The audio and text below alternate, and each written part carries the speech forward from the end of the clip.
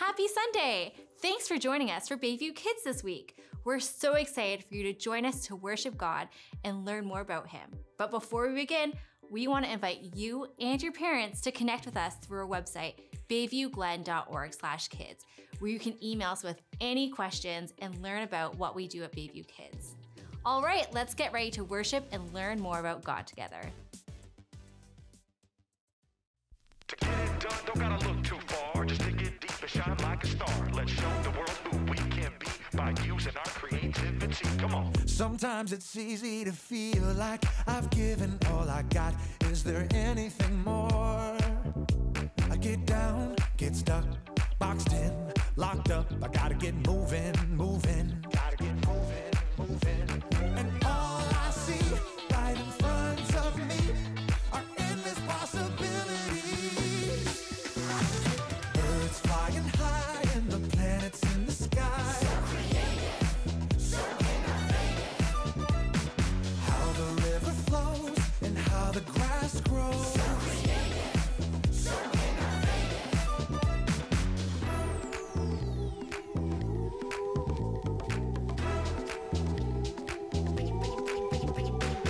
Sometimes it's easy to feel like I've given all I got. Is there anything more? I get down, get stuck, boxed in, locked up. I gotta get moving, moving. Gotta get moving, moving. And all I see right in front of me are endless possibilities. Birds flying high and the planets in the sky. So creative, so innovative. How the river flows and how the grass grows. So creative, so innovative. A tiny little seed growing everything we need. So creative, so innovative. Turning sound into a song makes me wanna sing along. So creative, so innovative. All these things, they show me who you are. I'm made by you, created for you, and I'll share you with the world. Birds flying high and the planets in the sky. So creative, so innovative. That's right. How the river flows and how the grass grows. So creative, so innovative. A tiny little seed growing everything we need. So creative, yes you are. So innovative. Turning sound into a song makes me wanna sing along. So creative, so innovative.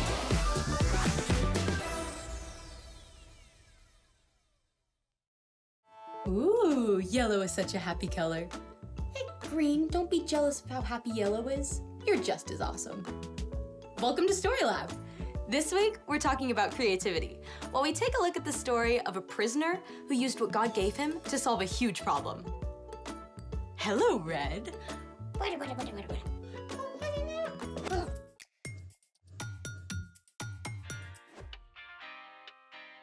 Hey, I'm Skylar, and I'm waiting for... I'm here. I'm Sebastian. Okay, great.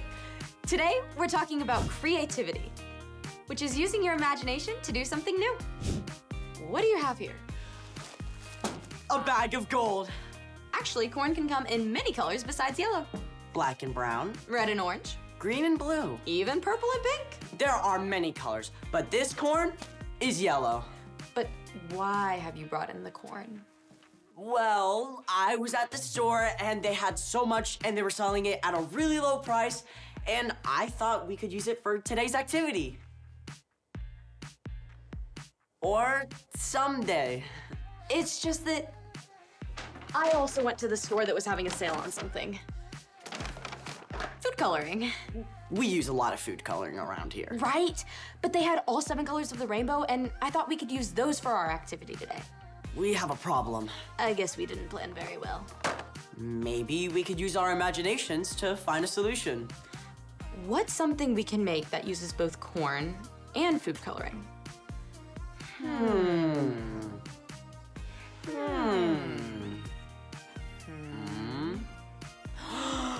rainbow popcorn. Let's make it. The first thing we need to do is Pop this corn.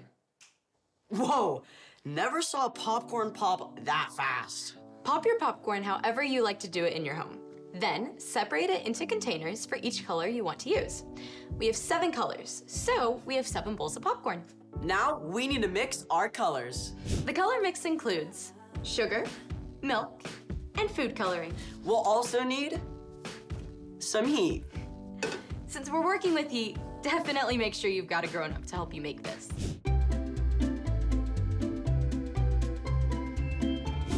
Let's mix our colors. First, we need 1/3 cup of sugar. I love sugar. Me too, maybe a little too much. And we pour it in. Next, you need 2 tablespoons of milk. 1. Ooh. And 2. Finally, we'll need the food coloring. Let's start with purple. Yes, purple. Alrighty. Mix while you add the color. Add as much as you need to make sure you get the color you want. 3 to 4 drops. That purple looks amazing. You want to mix until you can't quite see the sugar granules anymore. It might take 2 or 3 minutes. When it's ready, we add the popcorn to the color, 2 to 3 cups at a time. And we stir quickly to spread the color around. All right, ready? 3, 2, 1, go. Let's go.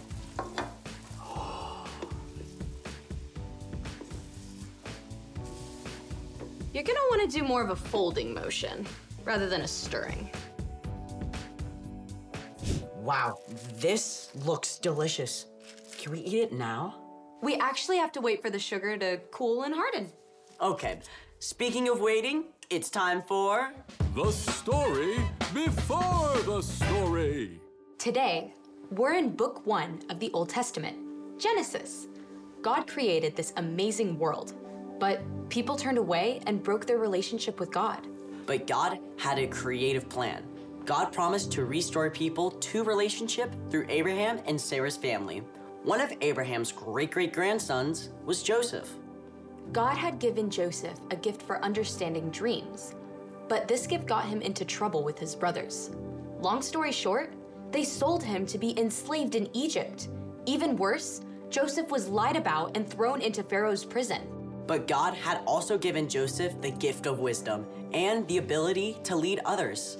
So, even though he was in prison, Joseph was placed in charge of all the other prisoners.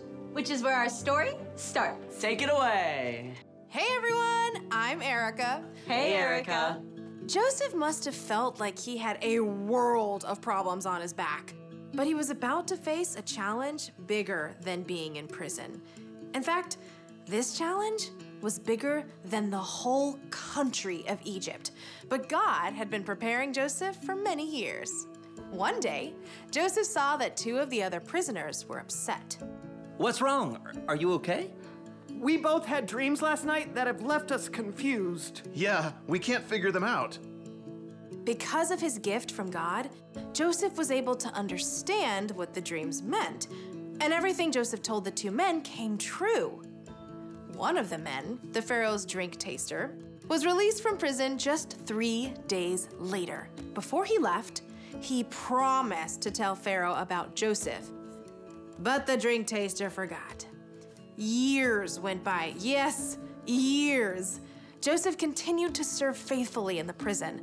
One day, Pharaoh himself had 2 dreams that he could not figure out. Can no one tell me what these dreams mean? Pharaoh had asked all the magicians and wise men of Egypt to help him, but none of them could offer an explanation. Oh, great Pharaoh, I've just remembered. 2 years ago, you were angry and put me in prison. While I was there, I had a dream, and a young Israelite man told me what it meant. Everything he said came true. Guards, bring me this Israelite at once. Joseph was given clean clothes and a haircut and presented to Pharaoh. I've heard you can interpret dreams. I can't do it. My God is the one who knows what dreams mean. Good enough for me. Here is my first dream. I was standing at the edge of the Nile River. 7 healthy cows came out of the water and started to eat. Then 7 bony, unhealthy cows came out of the water and ate the healthy cows, but stayed just as bony as they were before. Pharaoh also explained the second dream, in which the same thing happened with heads of grain. Now, young man, what do you say? God had given Joseph a gift, and Joseph had practiced for many years. He was ready. Both of Pharaoh's dreams mean the same thing. God is showing you the future. The 7 healthy cows and heads of grain represent 7 years where you will have plenty of food to harvest, more than you'll need. And the 7 skinny cows and dried up heads of grain represent 7 years of famine and hunger. Then, God gave Joseph a creative idea.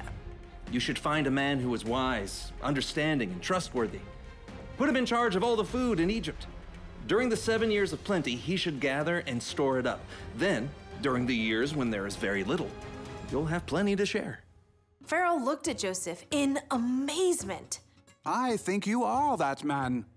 Your God, who has given you this understanding, will be with you. So, I will make you second in command of all of Egypt. Joseph was given finer robes and even Pharaoh's official ring.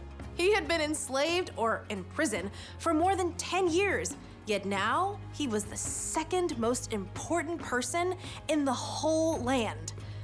During the next 7 years, Joseph traveled all over, making sure grain was stored up.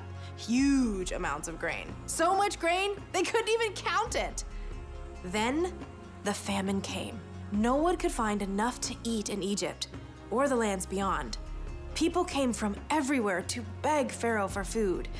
And he sent them to Joseph, who provided what each family needed to live. Even Joseph's own family came from Canaan in search of food. And in the end, the creativity God gave Joseph helped save Joseph's family from starvation too. The end. So, was this a brand new way of storing food that Joseph invented? Well, the Egyptians have never needed to store up this much food for so long. I mean, I can't imagine where I want to put all my popcorn for the next 7 years, along with all the other food. So, what's our part in the story?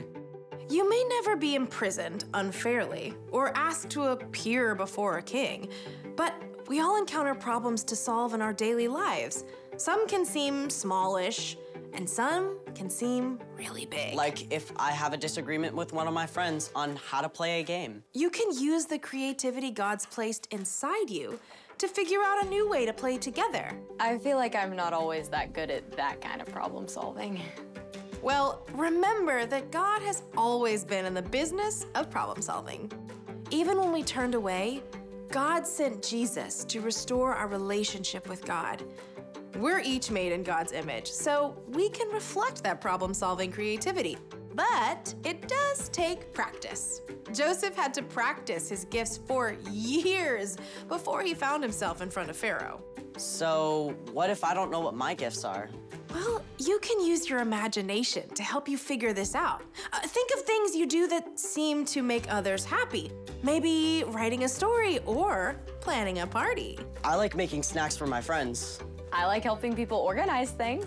Sounds like you're on the right path. See you next time. Bye. Bye, Erica. So here's the thing. You can use what God gave you to solve problems. Just like Joseph did. Just like we used our imagination for rainbow popcorn. Do you think we should eat it all now or save some for later? We should definitely save some for later, or you're gonna need a creative solution for a tummy ache. Yum. Thanks for joining us in the Story Lab. See you next time. Let's go. Yes, yes. First time.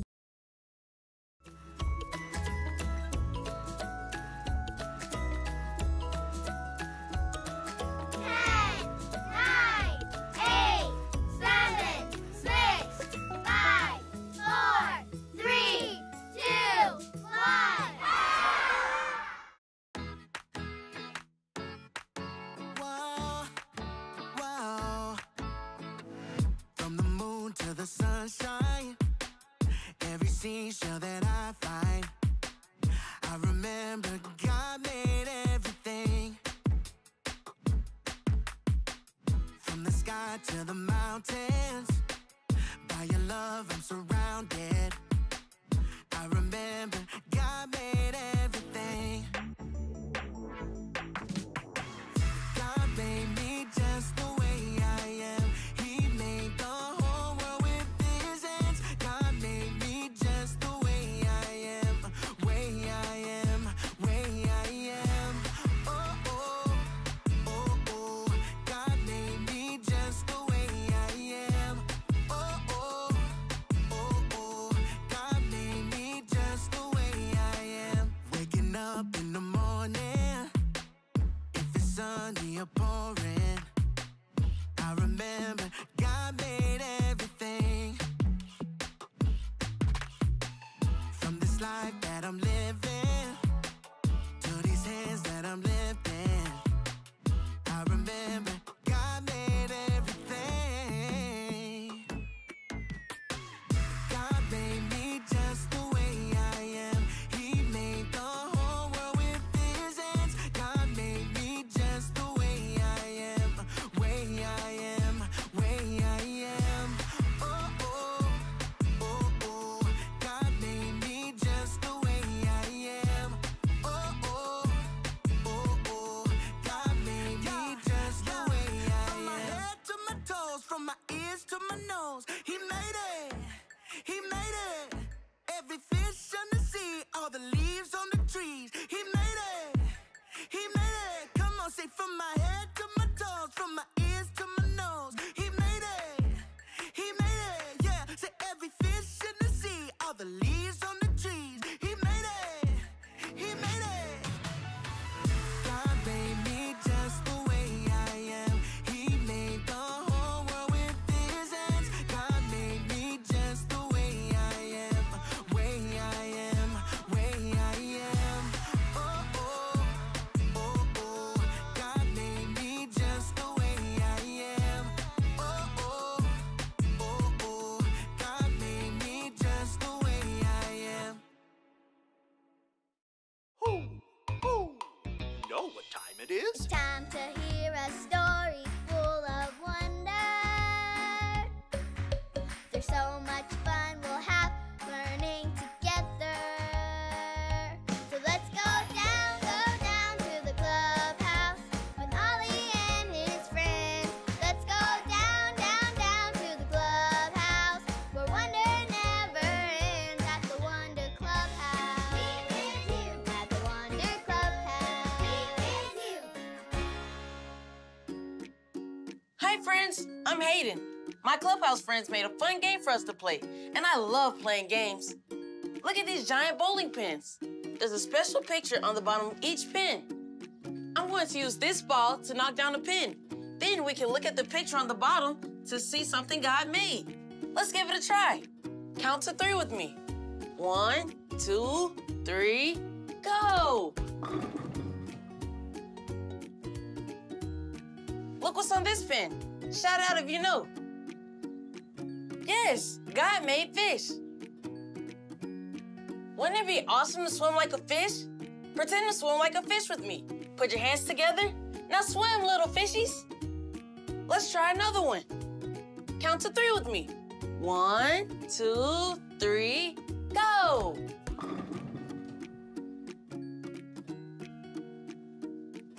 Look at this. Shout it out if you know what it is. Yes, God made birds. Can you imagine how amazing it would be to fly like a bird? Flap your wings like this. Now say tweet, tweet. Great job.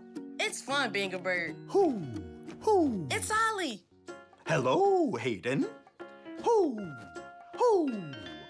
Do you want to be a feathery bird too? Oh, hi, Ollie. It must be so fun to fly.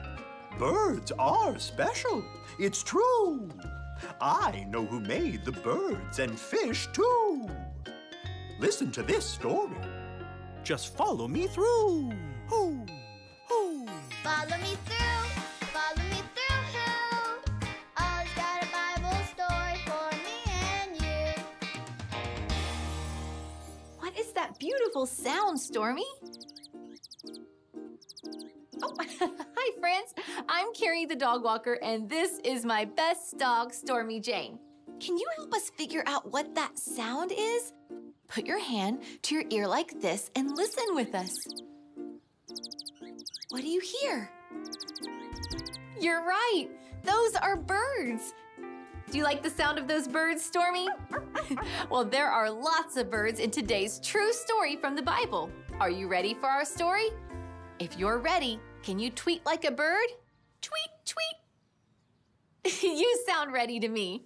Okay, so we've been learning how God made everything. On day 1, God made light and dark. Then, on day 2, God made the sky above the water. On day 3, God made the land, plants, and sea. Then, on day 4, God made the sun, moon, and stars. God looked at everything he had made and saw that it was good. Can you say, it's good? Ready? It's good. God had already made so many creative, wonderful, beautiful things, but he wasn't done yet. God made even more. So on day 5, God said, let the water be filled with lots and lots of sea animals. Let's think. What kind of animals live in the water? When I count to 3, I want you to tell me one animal that lives in the water, okay? 1, 2, 3. That's right. God made sea turtles. God made seahorses. God made whales and sharks. God made fish, so many different kinds of fish. God made big fish and little fish in all colors and shapes. Do you know what kind of fish this is? It's a clownfish. Do you know what kind of fish this is? It's a rainbow fish. Do you know what kind of fish this is? It's a goldfish. Can you make a fish face with me? Ready? You all made such good fish faces. On day 5, God filled the sea with lots and lots of sea animals. And God made something for the sky, too. Shout it out if you know what animal God made to fly in the sky. That's right. On day 5, God made birds. God made so many beautiful birds. Let's see if you know what color these birds are. What color is this bird? Yes, it's blue. God made birds that are blue. What color is this bird? Yep, it's pink. God made birds that are pink. And what color is this bird? This bird has lots of colors. God made all different kinds of birds. God made so many awesome fish to swim in the sea and so many beautiful birds to fly in the sky. When God made all the fish and birds, he saw that it was good. Can you say, it's good? Ready? It's good. On day 5, God made fish and birds. Only God can do that. God is so creative and so powerful. God made everything. Oh, hey there, Ollie. Ollie, tell me, who made everything? God made everything. Yes, it's true. Now let's hear it from you. Tell me, who made everything? God made everything. That's the truth, friends. See you next time. Bye. So there's your story, and it's all true. God made the fish and birds and everything, all for me and you. Thanks, Ollie. Goodbye to you. Hoo, hoo. Wow, God made the fish to swim in the sea and birds to fly in the sky. God made everything. I think I got the story. Did you get it? If you did, say got it. Get it? Got it! Good. I'm going to keep bowling to see all the things that God made. See you next time.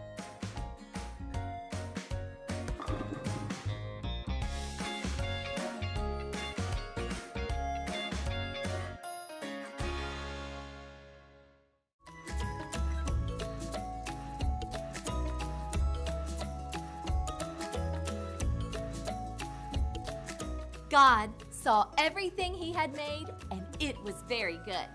Genesis 1:31. God saw everything he had made, and it was very good. Genesis 1:31.